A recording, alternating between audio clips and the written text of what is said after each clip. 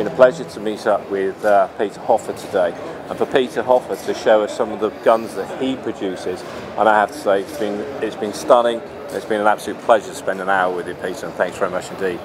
Now, using it for those of you and I in the UK, we're familiar with side-by-sides, but this one's caught my eye and it's really made me chuckle. Because, Peter, we've got a traditional, what looks like a traditional side-by-side shotgun, isn't there? But yes, we've got a bit of a twist on this, haven't we? Yes. I create here a very, very nice shotgun with a hidden third barrel in the middle. Nobody see this from the outside. Let's just talk about the barrel for a second. So yes, the actual barrel's within what we call the traditional rib, yes, isn't it? Yes, this is not a traditional rib. It's between the two shotgun barrels. We have a 6.5 millimeter rifle barrel.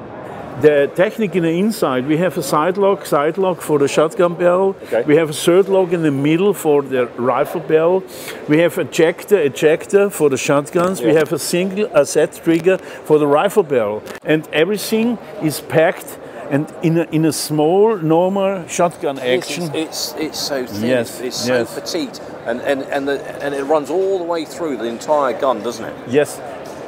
I do this in 12, in 20, in 28, and first time worldwide. The first time I sent this last week to the States.